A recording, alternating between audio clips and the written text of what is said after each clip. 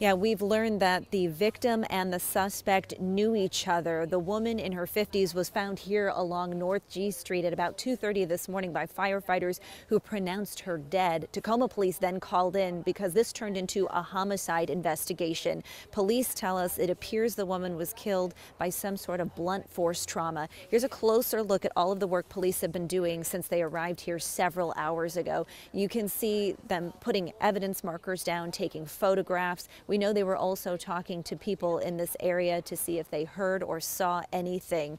Right now, we know that the suspect has been taken into custody and is booked on a second-degree murder charge. That man in his 60s. Again, the suspect and the victim do appear to have known each other. We did speak to Tacoma police earlier today. Homicides, they're kind of sporadic and they just happen on the fly, so it doesn't necessarily have to be attributed to any one particular neighborhood. What we have here is just an unfortunate circumstance where someone lost their life. We'll continue to follow this investigation as Tacoma police learn more about what happened here. In Tacoma, Farah Jadrin, King 5 News.